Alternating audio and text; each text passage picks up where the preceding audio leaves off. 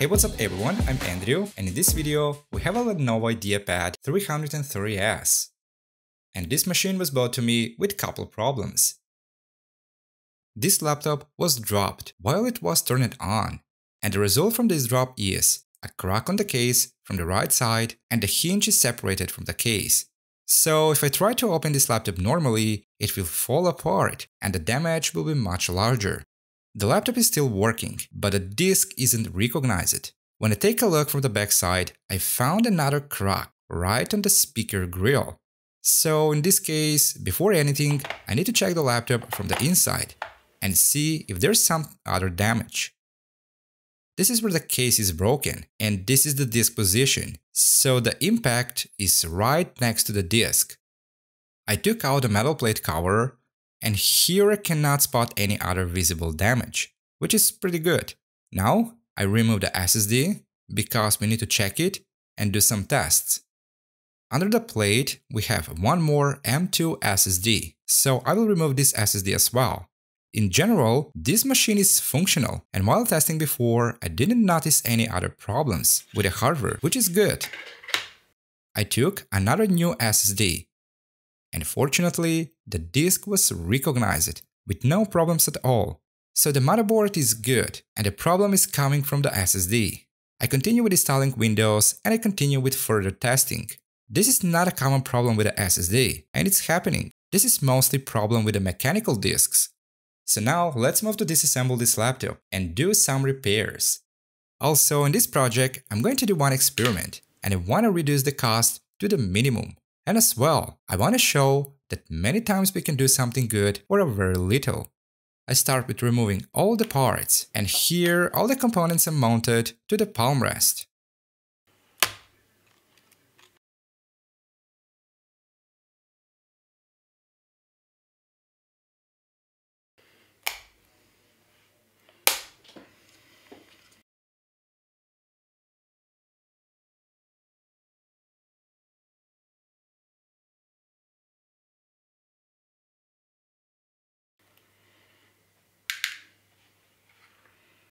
After I finish with disassembling, it's time to do some repairs and clean the laptop. First I start with cleaning the palm rest, and to clean the palm rest, I use brushes, soft napkins, cotton buds, isopropyl alcohol, and compressed air. The palm rest is broken in the corner where the hinge is, and the two plastics with the brass bolts are broken as well. Again, using isopropyl alcohol, I re-clean the whole plastic around. To stick the plastic, I will use a little bit more quality super glue. I have to be very careful here because the keyboard is very close and super glue with the keyboard isn't a good combination.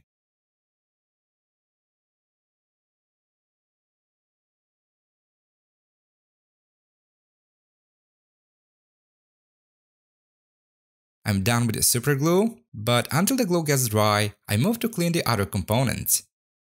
I start with the motherboard first. The thermal paste looks good and not too dry. Here, I use cotton buds, isopropyl alcohol, and a soft, clean brush to remove the thermal paste.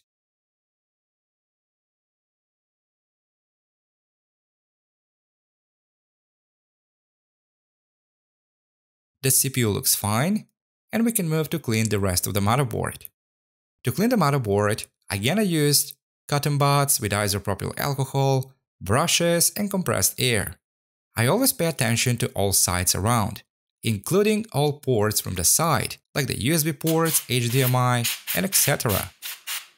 In general, this motherboard is in a very solid condition, and I didn't find any additional damage, which is great. Except one thing, this machine will be much better if there was a dedicated GPU. After I finish with the motherboard, I move to the top case, or the lid.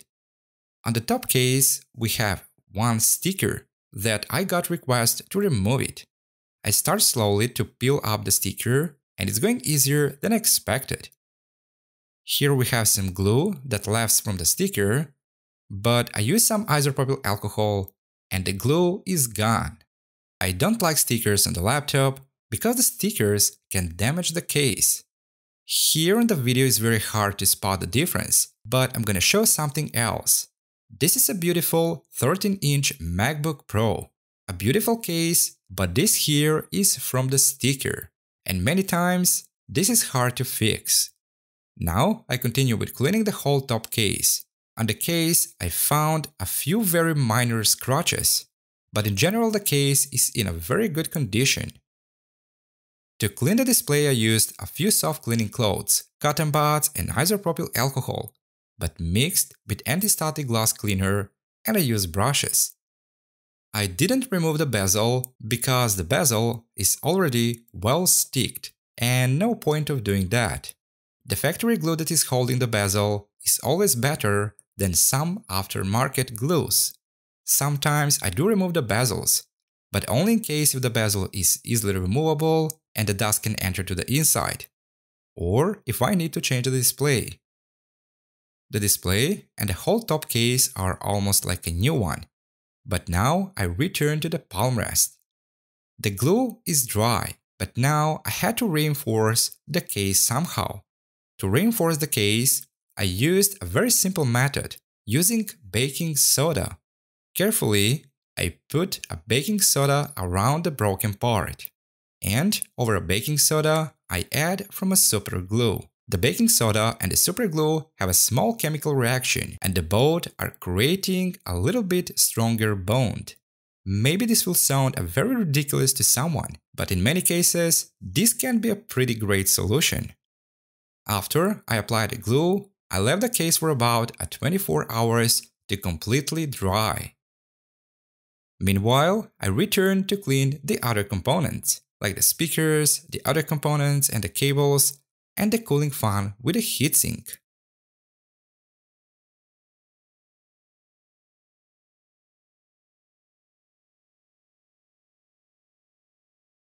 To clean the cooling fan, I start with a brush, but later I wash the whole cooling using isopropyl alcohol, and as well, I have done the same with a heatsink. The cooling is like a new one. And now let's move to the bottom case. The bottom case is broken at the speaker grill, and two plastics from the screws are missing. The both screws at the top are very important because the both plays a big role in the hinge and durability. Because the both are missing, I use a plastic from some other laptop. Using Dermal, I cut the both, and later, using a scalper, I have done some adjustments. Carefully, I place the plastics, and again using super glue, I stick the both. After the glue gets dry, again, I add baking soda and super glue, and I left everything overnight to get fully dry. The next day, I took the palm rest. I add a little bit of baking soda and super glue. Also have done the same to the both. I mean to the palm rest and the bottom case. And again, I waited another 24 hours until everything becomes like a concrete. And again, I used Dermal to make some adjustments to the both parts. And also wanna check the quality as well. The quality seems pretty good, and the baking soda in combination with the quality super glue has done a good job here. In addition to the bottom case, I add two missing pads. So now the laptop won't lay directly on the plastic, and the aesthetics are a little bit better. And finally, this machine is ready to assemble. So first I start with applying thermal paste to the CPU. Also, over a thin layer of thermal paste, I always put a small drop from the paste. And this is because to avoid small air microbubbles that can appear later while at higher working temperatures. Now let's place the motherboard and the other components back in the case.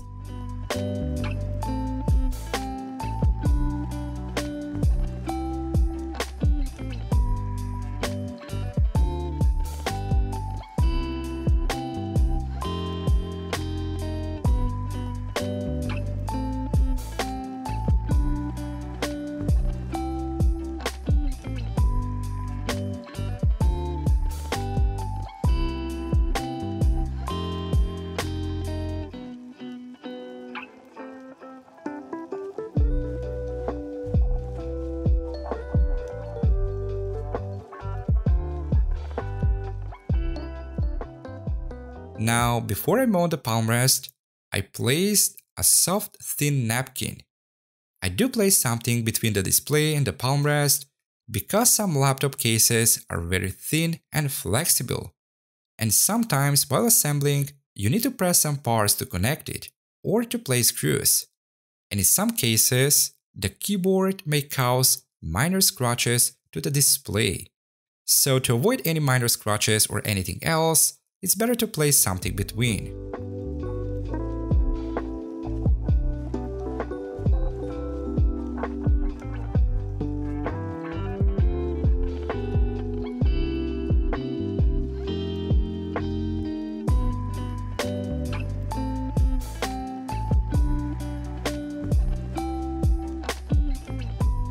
And the upgrade to this laptop is going to be the RAM. This model has a 4GB of RAM on board, which is non-removable.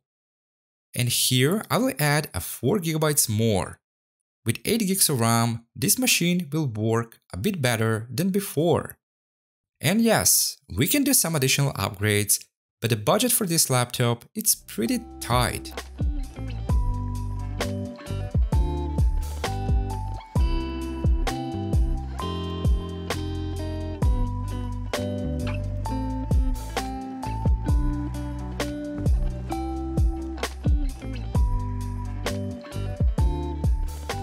Now, after I assemble the laptop, I cross over one more cleaning to remove the fingerprints and some dust that I've done while assembling. And now the question is the repair with the baking soda and a super glue good enough? I'm going to use a stopwatch, and the stopwatch is to show that I didn't speed up the video while editing.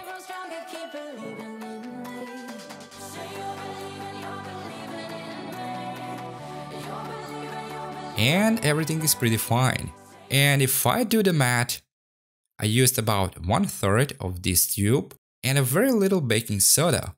So this is about 50 cents repair. I know, this is not a great like replacing the whole case, but it's working.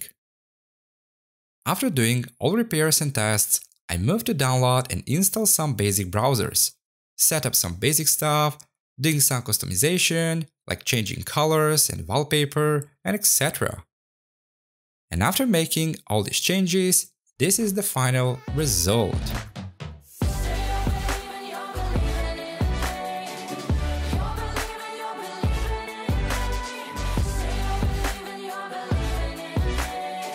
And a few words about this laptop.